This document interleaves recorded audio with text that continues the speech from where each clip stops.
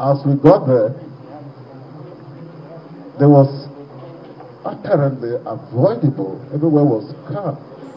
His introduction may have begun on a peaceful note, but his words after that is anything but. Can we have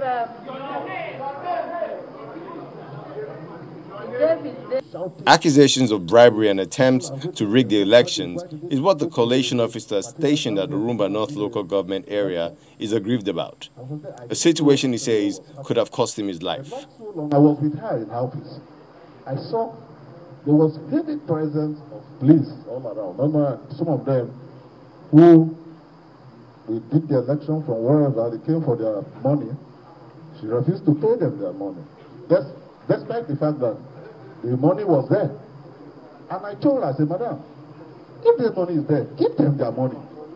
Why not give them their money? They are endangering our lives. I told her, and she would have even been killed as well. Although I've been so traumatized, I couldn't really go into the details, but skeletally I've made some fact-finding about the result of my case. It's buttressed, everything is summarized here. I have evidence. Even the police who came with her can show that it was under duress. If they call some of them, they will find how they surrounded me the whole night after I've been tear gassed by her that cost me the room. I almost collapsed. The accused is the electoral officer sitting beside him. After listening with folded arms, she's given the floor to defend herself. the man here, if you can observe him, please. If you observe this man for 30 minutes, you will know he is not composed. We were watching him. He has said so many things about me.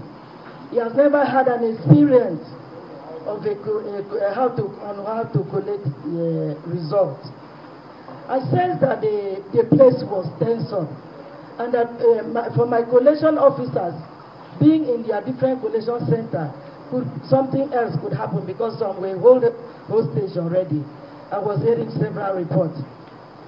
I have to save their life by telling them to come over to the office. I put canopies for them.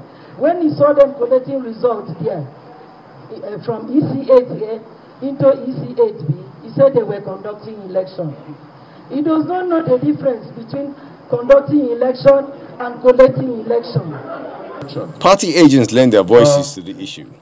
First, the representative of the All Progressive Grand Alliance, APGA, confronts the collation officer for putting up a story after submitting a documented result. This collation officer collected these results, signed it, and gave copies to all the party agents. When he was speaking, he said he was forced to sign it.